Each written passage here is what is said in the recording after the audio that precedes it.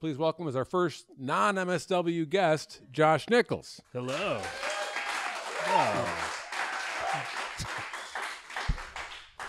Josh, the only thing I know about Josh really is that he has a place in Orange County called Spectacles Improv. Yeah, Spectacles Improv Engine in Fullerton.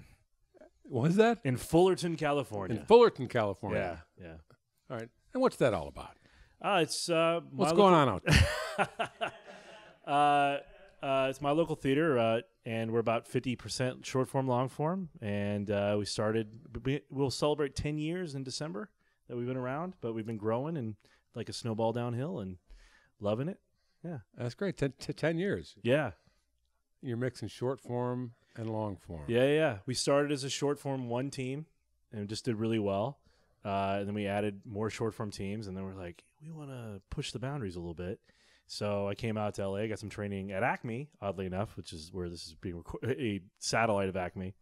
Got some training there and loved it and brought that all back to my company, and then just kept always seeking out more training everywhere I could and kept bringing that back. And as I did that, we kept expanding what we would do, what kind of shows we would do, what kind of performances. How are the crowds? Like I remember when I came from Chicago, when I first got to LA, the crowd wasn't that hip yet, really. Yeah. I mean, it was before the UCB, before the IO really had a space. Yeah. Second City was barely present out here. So it was really just like the groundlings. Yes. And there was no real audience. I mean, basically, you when you played, you were playing. People were like, why aren't they doing stand-up? Yeah. No, we still do that. Yeah, all the time. I'll be like, oh, I'm on an improv team. And they'll be like, oh, you do stand-up. I was like, who does stand-up in a team? Right. Like the Blue Collar Comedy Tour or something. Oh. It's like, what do you think I do? Abbott and Costello, that's what you're doing? Yeah. So, yeah, I'm confused by that, too. Our audience is, definitely our short-form teams pull more. There's no doubt about that. But we are building, I think, when you realize who supports long-form, it's mostly the community of people that love improv. It's not, at this point, and I want that to change, but at this point, it's not like, oh, what do you want to do tonight, honey? Let's go see a Herald. Right. And that's certainly not true in Orange County. I've sort of noticed a little bit in the LA market too. That's where it's at, and I don't think it should always be that way, but we have to fight that. Can't just accept it. No, I think that's great actually, because when I started in Chicago, there wasn't a big community, but we built one. Yeah. And then it became Chicago's now Mecca basically. Yeah. And you play there.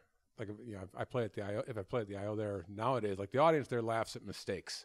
Yeah, I mean they're that hip. There's they laugh at formal mistakes. Like, oh, that was a late edit. Yeah. And I remember when I came out here, that wasn't the case, and all of a sudden it was like, oh shit, I got to earn my laughs again. Yeah, but I thought that was a good thing. Sure, because you got spoiled in Chicago because they were so generous. Yeah, it's like sometimes.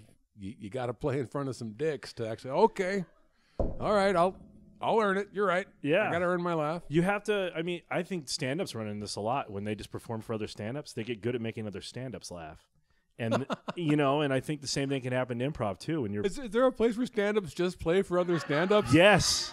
It's...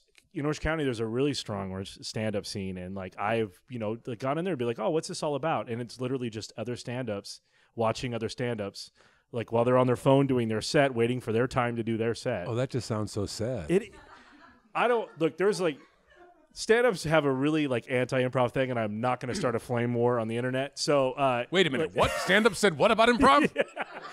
Yeah. Oh, all of them? You need a group of people to be funny, stuff like that. I just stay above it. I think we're all it's a different form of theater to me. But yeah, I've been in there and I'm like, I could tell why some of these people are suicidal. One guy went up there, one guy went up and is like, I have a whole set prepared, but screw that. He's like, do you ever feel like you're in a movie watching your own life? And I'm like, this is disassociative. This is a psychological issue. And if he sprayed us with bullets, it'd be our fault for still being here. You know what I mean? We should leave. He's told us every sign we need to know he's not safe. And we're still here waiting for our 5 minutes. That's how we will tempt that fate for our 5 minutes. I always think stand-up is so different. It's completely different. Yeah. I mean, I see it. I know it can be done a lot of different ways, but I see it as an act that is crafted. Yeah. right? And they like I guess I always see it sort of as like Carlin, like his act was so perfect. Sure, like you could see him do the same act twice and it would be perfect. And to me, I think that's what I think most stand-ups probably in a way aspire to. But there's so many different kinds of stand-up. The thing with me is like you're alone. That's my problem. I tried to do actually I did it a few times in Chicago about I don't know I'm old about 20 years ago. Yeah. Where I did one person improv. And it hadn't really been done. Sure. And I remember like the first 2 times I did it, it just sucked. I mean the show sucked. It was just terrible. I didn't know how to do it. But by the 3rd and 4th time, I figured out how to play all. Cause I wasn't doing like a "here's my life" sort of show. I was doing like a multiple character, multiple scene, long form. And the 2nd, 3rd times I did it, it was actually good. It worked. I remember coming off the last one I did because I was only doing it because I was supposed to do a 2-person show, and the guy I was supposed to play with didn't show up. So I'm like, all right, because we were getting good houses, so I got a full house. So you know what, I'm going to try this.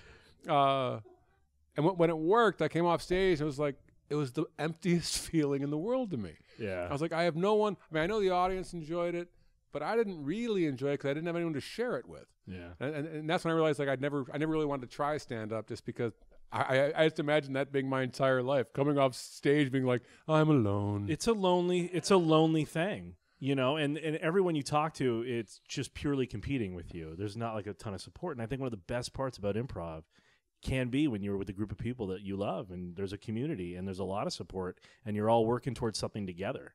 That's honestly, I wouldn't be doing it if that didn't exist in it. That's a huge part of it. Oh yeah. That's to me the most rewarding part about it because there's no money. Yeah. No. Yeah. Yeah.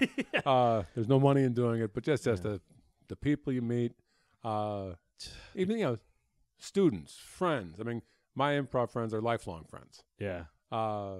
They're also, I also enjoy the fact that like I haven't met many improvisers that are any good basically, who I don't mind having a conversation with, who I wouldn't enjoy having a conversation with, who aren't dicks. We sort them out. They get filtered out, or they get better. Yeah, that's true. Yeah, absolutely. Well, I'm saying I've seen improv turn people who are basically assholes into decent people. You're looking at one.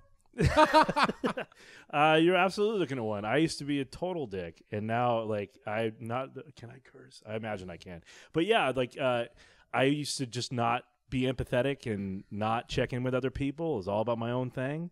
And now all the time I'm like, oh, maybe I'll go do this thing I don't want to do just because people are doing it, And I usually am rewarded for that. That's when I was just talking to someone about them being a dick. And what I was in talking to them, and I was talking I remember when I was a dick, basically. Yeah. And it wasn't pleasant to sit there and it was useful. I was trying to help someone, but I'm just like, oh man, yeah. I remember when I was a dick. It was unpleasant. It was my own fault. And why are you making me remember this to help you?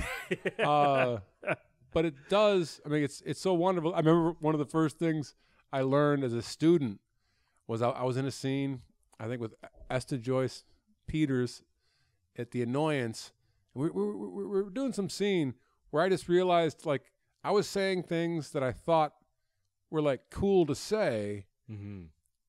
And I ultimately just lost, I wouldn't see it this way now, but I lost that scene in the sense that I was trying to be a guy who was right and I was just fucking wrong. Yeah. And I'm like, oh, I'm a dick. I'm like a sexist dick. But that's a great thing about improv. It's if you're open to it, you put yourself out there, you have an honest reaction, and that's you. Yeah. And if you is a dick, yeah. What's great about improv too is you can also lie, be like, oh, I just made that up. Yeah, that's a character. That wasn't me. That was me pretending. Saw him on the street today. He's trying something new. I'm gonna go home and cry for a while about what a dick I am. The other cool thing is your dick years of improv. There's no tape of this, right? So, these things go away. No, but I'm doing a great job just telling people, I was a dick. There's no proof of this anywhere except me here telling you. Yeah, but it's a sweet nostalgia at this point. You're probably not finding the people that are upset about it. I wonder if almost It's probably just me. It wasn't just me. I'm sure it's a lot of players, but it seems like as I think about it, when you go through improv, you stink. Sure. Probably a lot of people, we stink, and then we get better. I mean, I stunk when I started. I sucked for a good 4 years. But then you get better, and then eventually you're good. Mm-hmm. And then it's kind of like, hey, maybe I can be a dick a little bit. You've earned it. It's like, hey, maybe I've earned being a dick a little bit. And then you're a dick for a while, and then you realize, oh, shit, I'm a dick. And then, well, I think that's kind of, and then basically your work probably sucks because no one wants to fucking play with you. Yeah. Yeah. And then you get better. It's like, okay, I've learned not to do that again. But I wonder if that, like, have you had that experience? Like, well, that you got to a place where, like, I'm so good, I get to be a dick a little bit. This is such a funny thing. Like, first of all, I just want to explain, like, when I started, I thought I was good. Like, it's the whole opposite. Like, because I did short form, and, like, I came out with a bench in my head, and everyone laughed, and I'm so fucking good at this. But then I realized that's a great move. Yeah, the old bench bit. I still pull it out on the fest circuit.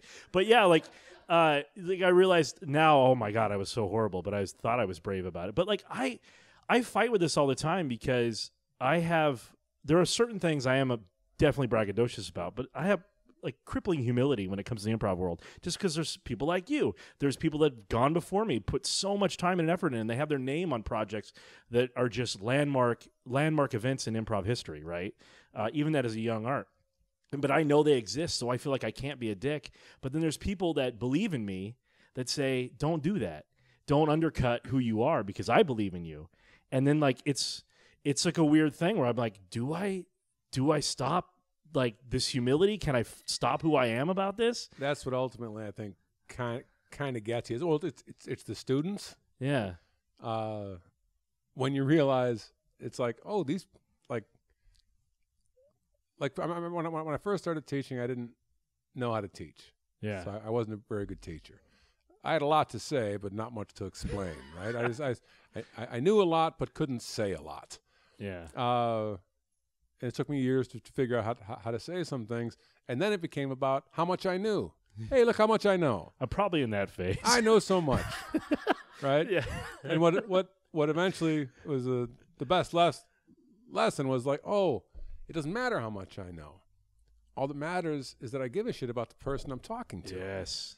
Yes. They don't care what you know till they know that you care. That's yeah. Well, I mean, it doesn't matter what doesn't. I think what you know is useless, except for what you can get them to understand. Oh, sure. So I mean, basically, then you start. That's when teaching to me gets real rewarding. It's just like when you see, like it's not that I know so much. It's that, hey, I saw this person take that step. Yeah. And that's great. Yeah. No matter how small, because I've taken it. Because I didn't speak in the first two shows I did. I stood in the back line. I'm going to do that tonight. You what? In our 2-man, I'm just not going to speak.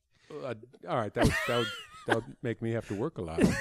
Or I could choose not to speak as well. Yeah. And we could do a half-hour silent piece, which the audience would just adore. Just landmark night. Yeah. Sorry. Keep going. Yeah. You have kids? Yeah, I do. How many? 12 and a 4, both girls. And 8 years apart because I don't practice safe sex. Because you don't practice safe sex? I'd rather have a kid than wear a condom. And I've been in a monogamous relationship. So what's occurred from that is I've had 2 kids. So they weren't planned? No, it's planned. There's my wife, just totally. That's not rouge, that's blush.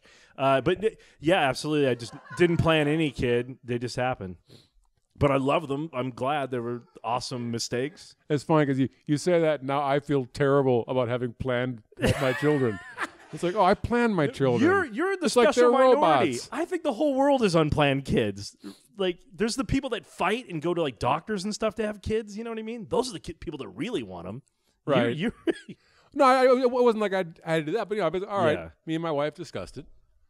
And then we decided at a certain point in our life we would like to have a child, and so we stopped using protection, and then there's that pressured pregnancy sex. Sure, it wasn't. It was more like it was like it served a purpose and not just like a good time. Part of it's great. Yeah. just because, I mean, forced sex to make a baby is kind of like guy dream sex. Okay. In this way, because like. I'm all ears, man. It's just like, because the woman at that point is like, look, I'm ovulating. We need to do this now to get this done. So she's not concerned at all about her pleasure. She just like get it in there, shoot the load, let's get shit done. And so basically, you're just pumping and shooting. Yeah. Right? Which is just like, hey, that's all I want to fucking do most of the time. Now I need romance. Like, right? It's like, really? I get to do this? It's a trick. Which, I mean, of course, sex is much better when you care about the person. And It's I mean, of course, you care about the woman you're trying to impregnate, but I'm saying it's when you take the time to take care of each other and all that. But you get the point I'm making, which is like, hey, all I'm supposed to do is pump and squirt. Yeah. But that's fun.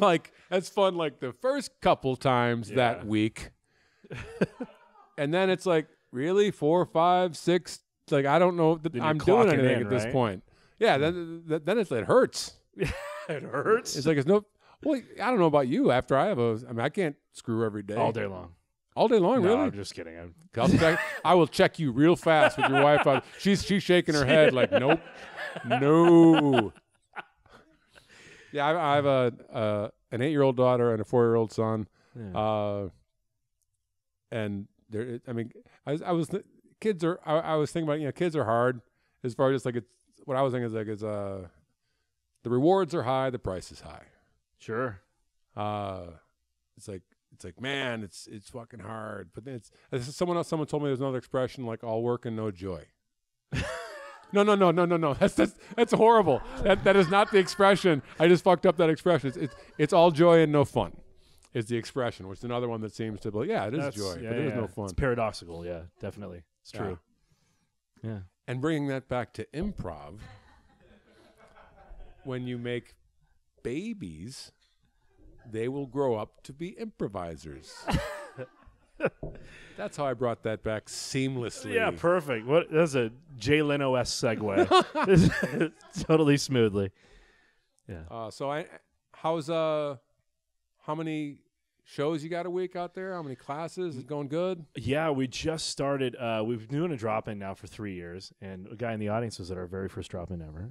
There you go. And then we just now are about to launch our training program. It took 3 years of building it, and we're just about to start October 10th.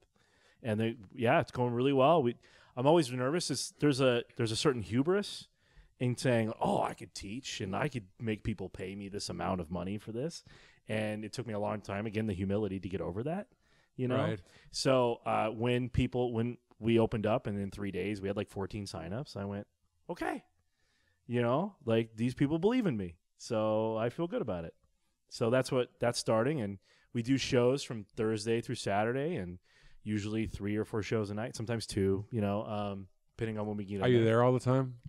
I'm there a lot. And that's a really good question because I have to find a way to live outside of there. It's so hard. Yes. I'm going to check in with your wife real quick. No, we deal with see this. Your wife. No, because it's just because like my wife works full time. Luckily, from home she's able to do that, but she has a legit job.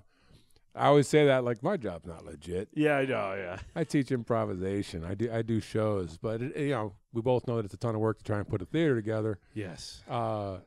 But I can't be here all the time. Like I wish I could be here. I mean, there was like when I helped open the I.O. in Chicago. Yeah. I was there 70 hours a week. That ain't gonna happen nowadays. No, it's not fair to them. No. Yeah. I know. I get the same thing. Like I heard Mamet say once, and I'm sure it's a colloquialism, but he said like the boot of the farmer is the best fertilizer, and I feel like I'm the farmer, right?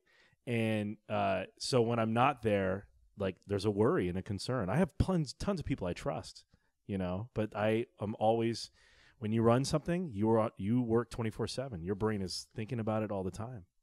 Actually, I feel pretty lucky here because like I'm only down here actually. I teach on Monday nights. Yeah. And I take care of this night a bit, and I do this. Yeah. But I have good people. You really do. Who work with me and take care. I mean, I have no real advice for you because your theater's been open longer. But you've been around some very successful operations and seen how I'm nothing but ready to accept tons of advice. Oh no, yeah, you got to let other people do what they do well. Yes, yeah. Let people, and it's amazing how many, like here, like there's, I've almost never had to ask for help. It's offered by people who care, and it's even hard for me to accept it. And it's like, wait a minute, you just want to come hang out and help again? Yeah, I can't ask you to do that. That's just wrong. Yeah. Even though they want to. Yeah. And I have to remember back when I wanted to. Yeah. Right? There was a time when I would have done anything for the IO when I started at it. I mean, I remember when they were just a traveling bar theater, and I was at every class I could take. Every night any night there was a show, I was there early. I stuck out late. I would have done anything for that place, and I have to accept that people can be like that. Yeah. And I would say. I struggle with that, but I would say let them help. Yeah, because they want to help. Thank you. Yeah, I have some great people. It is like I've often been rewarded by trusting them. So yeah. Just don't get dicked over by someone. I hear all this time. Why can't I remember his name? The guy that founded the Groundlings. He talks about how he made. Paul Grounder. Yeah, Paul Grounder. Yeah. I have no idea. I should totally know his name. I've never studied with him, but I should totally know his name. Actually, I got called out last week. I didn't know where the Groundlings came from. It was an email to, I think, people who I work with. I was like I have no idea why the Groundlings are named the Groundlings. And almost it's a Shakespearean thing. People that send the cheap seats. Moron. Yeah. And I'm just like, all right, I didn't know that the Groundlings. I guess that's where that comes from. But I'm sorry. No problem. I had to make that same discovery. Gary something. Anyway, he made the Groundlings a nonprofit, and they voted him out. So the guy that started the Groundlings, which came from the committee, right, with Dell started in San Francisco, right? Did it? Yeah. They started a committee in L.A., and then it kind of didn't happen. And he started the Groundlings from the ghost of that, and eventually made it a nonprofit. That wasn't Dell. Yeah. Was Dell involved in that? Yeah, Dell was involved in the committee. Oh, in the committee, I know, but I didn't know he was involved in the Groundlings at all. No, but they... Someone else from the committee. Yes, someone from the committee. All right. Gary... God, I wish I remember. This is such bad history. There's a great documentary coming out about it. Check it out. Anyway. You have failed. What is the history of the Groundlings? I have let whoever booked me on. I'm so sorry. But no, he got voted out, and he no longer owns any part of that. So people did. It was his baby. And he had, right. Oh, Gary Austin, thank you so much. Yeah, yeah. Gary Austin, and he does improv training and stuff all around. So that's what happened. So not that I worry about that, but so don't make your theater non-for-profit. You could get voted out. You will get voted out. No, he could have justifiably been voted out. I'm not there. He could have been a maniac. Who knows? Because we're not a non-for-profit. Yeah, but we are. Are you worried now? Or you don't make any profit? De facto, there's not a lot of profit. Yeah, not by choice. So pretty much a apparently, we could easily be a non-for-profit. Yeah. Well, I never understood that really. I mean, I'm sure it's simple, and I'm just being stupid right now, but it's the non-for-profit businesses that make millions and stuff like that. I was like, I don't know what that is. They don't have as much of tax burden or other things that are required. They get breaks and, But I just think it's a bad use of the language. Yeah. Yeah. Oh, yes. It's a non-for-profit business where there's enormous profits. Yes. Yes. It is a profit decision to be a non-for-profit. It is like yeah. That's why I don't agree with politics. In general, all politics. I think a coven of witches should choose a baby king, and then we should never worry about it.